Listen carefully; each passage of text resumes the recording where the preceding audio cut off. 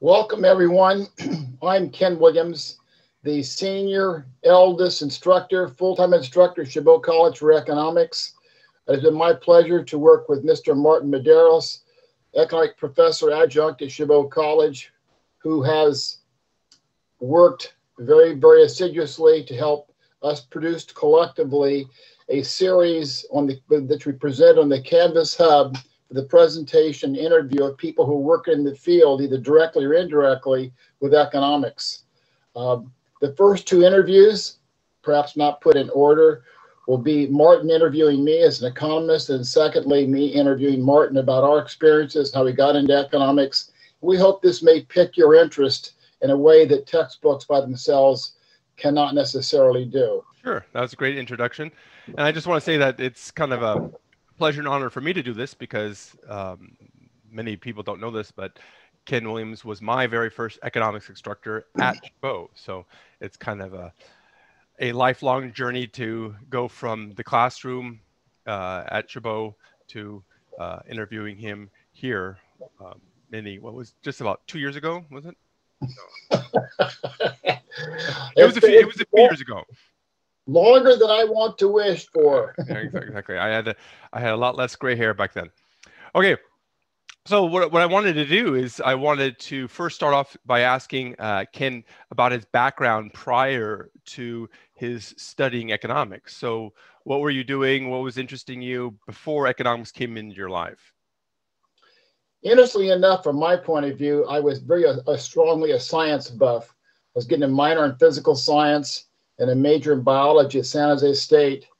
And I had the opportunity to actually go to medical school through the military, where I got my 91 B20 degree. And I found out very, very quickly, I just don't like sick people. So I thought this is not a good idea for me to stay in medicine, although I had to practice for 6 years in the military. Oh. When I came back in the 70s, we were just going off the gold standard. And as a scientist, where one plus one is always two, I thought if we went off the gold standard, that our dollar certificates were no longer redeemable as hard metals, that the value of the dollar would go to zero.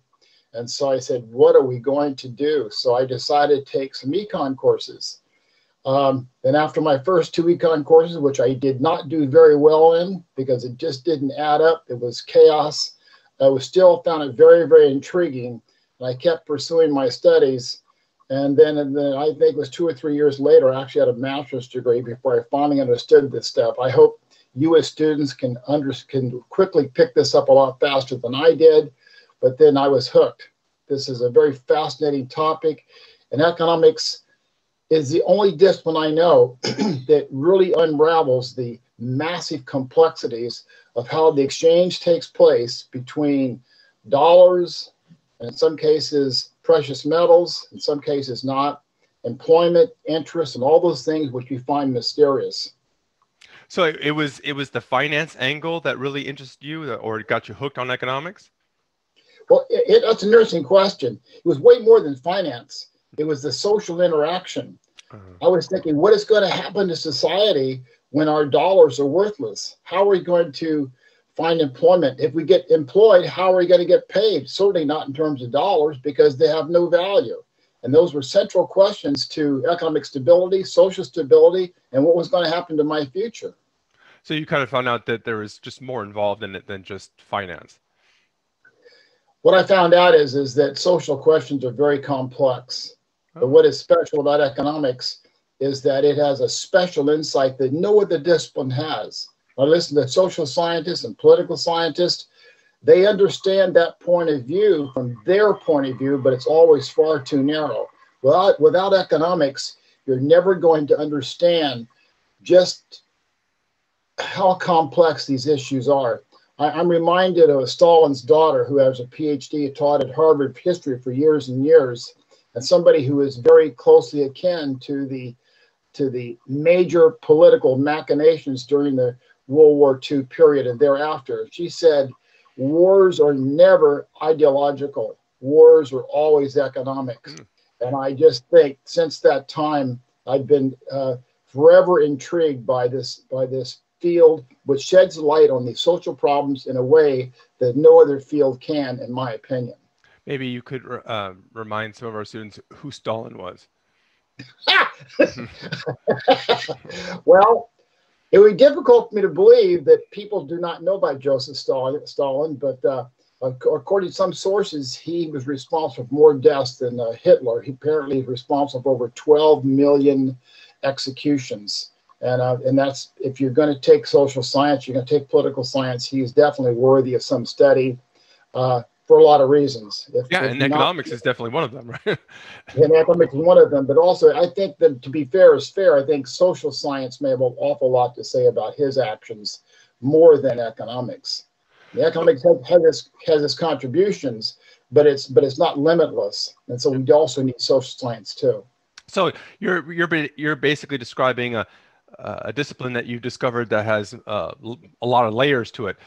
Did you find one particular economic concept that was really like resonated with you, kind of made you really want to learn more? Well, for me, it was the financial aspect, as I mentioned before. But if we're sort of jumping ahead, what I find gets the interest of my students are those issues that affect them personally each and every day.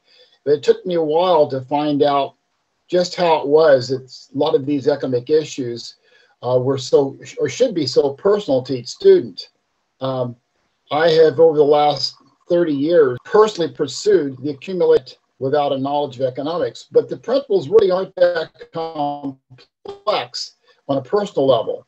We have what's called Keynesian fiscal policy, which is simply the idea that you've got to promote growth through expansionary monetary policies. And that means producing an increase in money supply about 3.5% per year, which is quite variable. But from my point of view, and you do your own research, builds in inflation. So you really need to do certain personal things, which if you're in my course, I'm very happy to share you with, that if you get on this very simple model, you should be a multimillionaire within 20 years.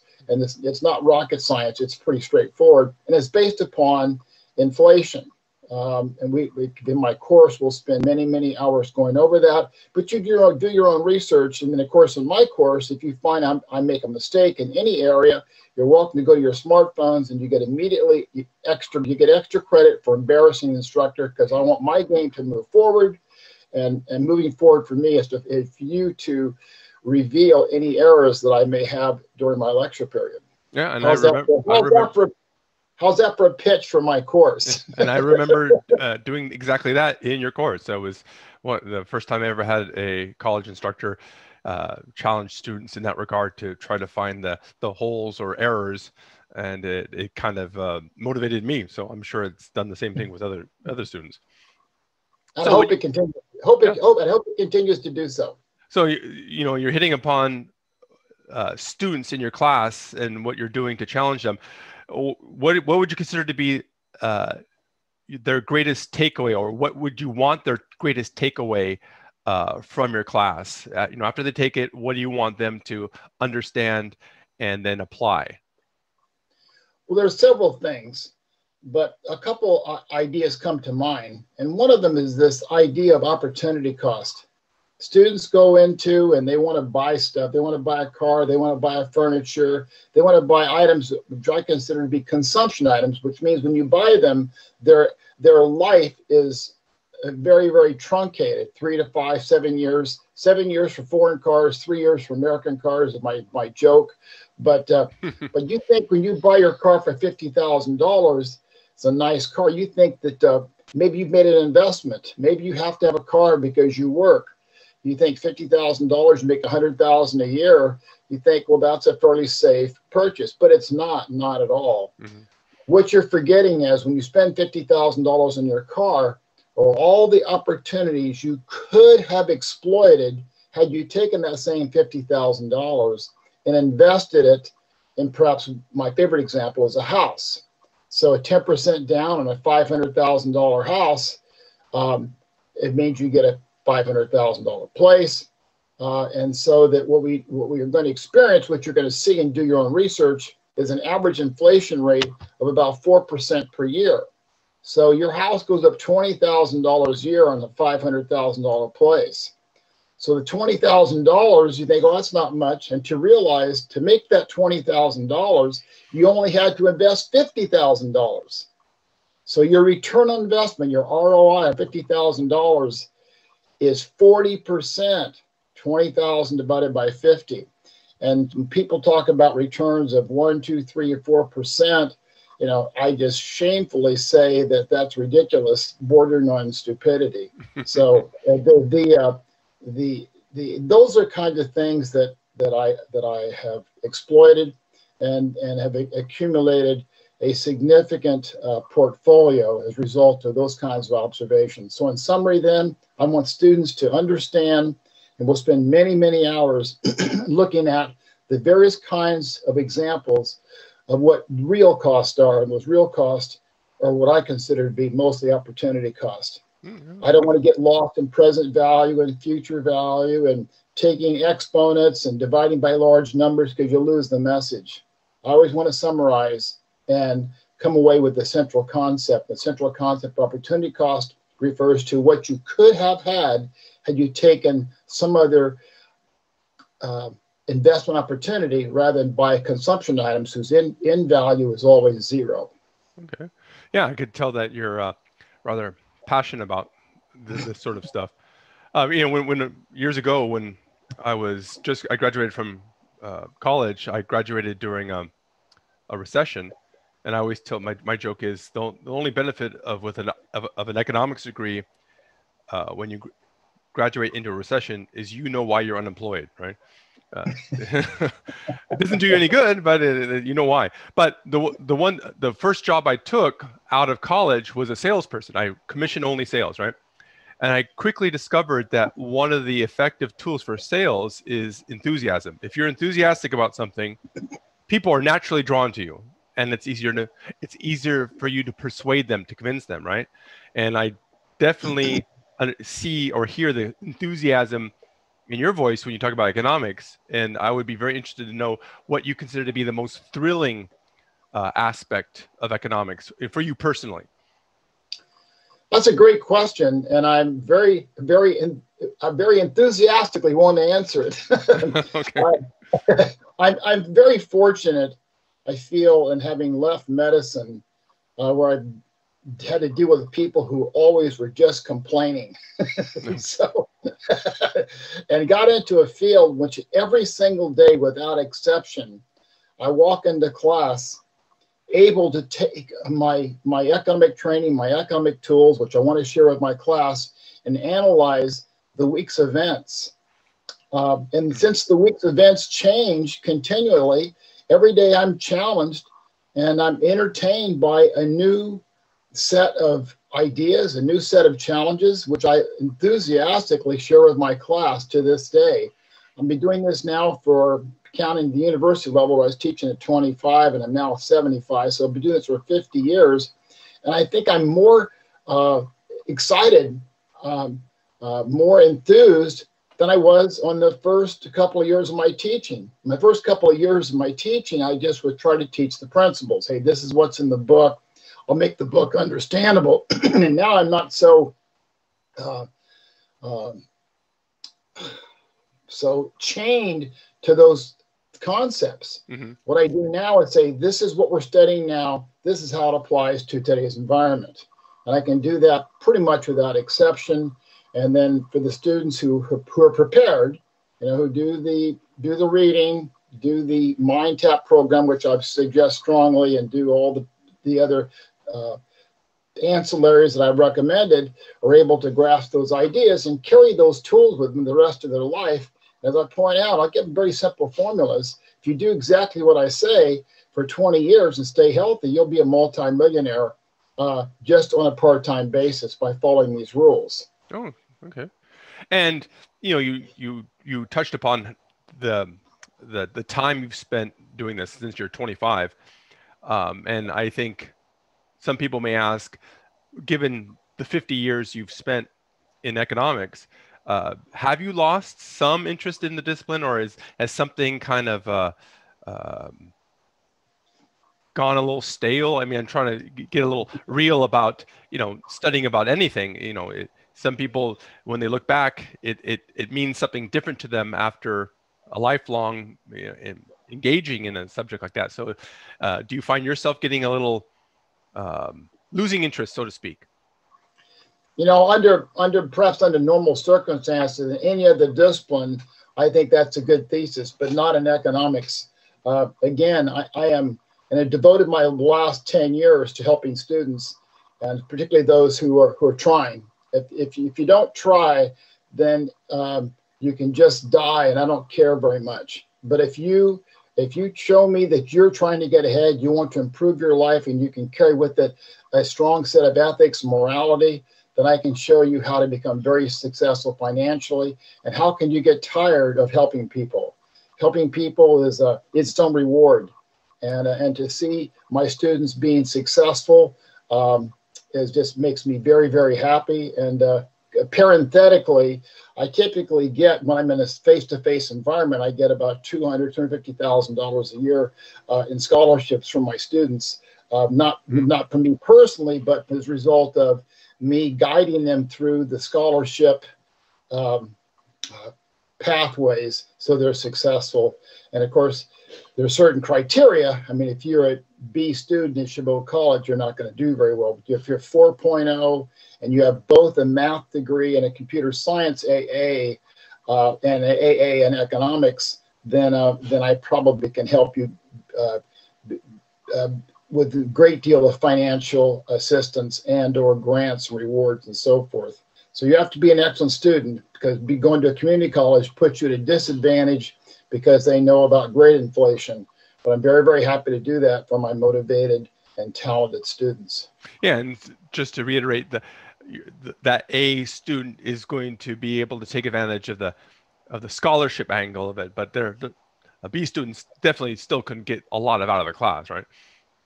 Well, I don't want to name names. My only multi-millionaire, in one case a billionaire student, barely could pass my course and could never pass algebra. Mm-hmm.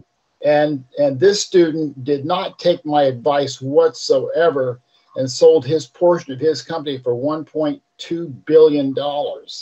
And again, I don't want to name names, but the person was not academically gifted whatsoever, but he had total focus, worked 7 days a week, 12, 14 hours a day. And it was very, very successful. and that goes to your comment you made about trying, right? You gotta get up there, get up to the plate, right? Was it Woody Allen who said that 70% of success is just showing up, right? You gotta if you don't get out there and do it, you're not going to reap any rewards, right? Yeah, I think you've got to step up to the plate, but step up to the plate and knowing who the pitcher is, how the game is played, yeah. and with good preparation. Otherwise, you're going to strike out. Yeah. So many of my students try to go into fields, music and arts and athletics, thinking they're going to become professionals. I think you've got to become somewhat realistic. In my game plan for students to be successful, it's really straightforward. It's pretty simple. There's some simple rules to follow, some simple financial guidance, and you will be successful. But you can build in some buffers, build in some safety aspects. But my model is simple. It's not complex. And then and also the model I develop for each student, and each one's different because depending upon your skill set. You can show it to anybody you want. It's not a secret. I'll share with anybody. But the greater skill set you have to begin with, the more chances you are of being successful more quickly. Yeah, I would agree. Boy, so it sounds like students have everything to gain, nothing to lose, so to speak, taking economics, right? Well, going back to opportunity cost, if you take my course and you're at 3 hours a week, then you could have been doing something else. But speaking from my heart, I don't think your student could spend their time better than spending 3 hours in my course per week. So I think they'll use their time efficiently. Okay. I think that really brought it back home to where we started too, in terms of your most valuable insight to economics and what it motivated you into what you think is going to be the biggest help to your students. So, okay. Well, I think that I think students should take a lot from what you said, given all the years experience you have teaching this and at Chabot too. I don't think, you know, you've been solid at Chabot for how many years now? Well, I think I spent 44 years at Chabot alone. I taught for, I think, 4 or 5 years before that. So pretty close to 50 years. I've taught at Kenyatta, West Valley, San Jose State for 2 years. I think pretty close to 50 years, one way or the other. That's good. I do know that when I first started, I did see the Egyptian pyramids being built. So, and I think they're done now. So, yeah. Okay. I think the students are going to get a lot out of all of this, and hopefully they'll be no, not hopefully, they will be encouraged to explore our hub to get a little more information in terms of what they can get out of taking economics classes at Chabot. And I think this conversation alone should suffice, but there's going to be more, right? Yes. Well, thank you very much, Andrew. Thank you for having me on, Martin. Okay. That's all for now. Bye-bye.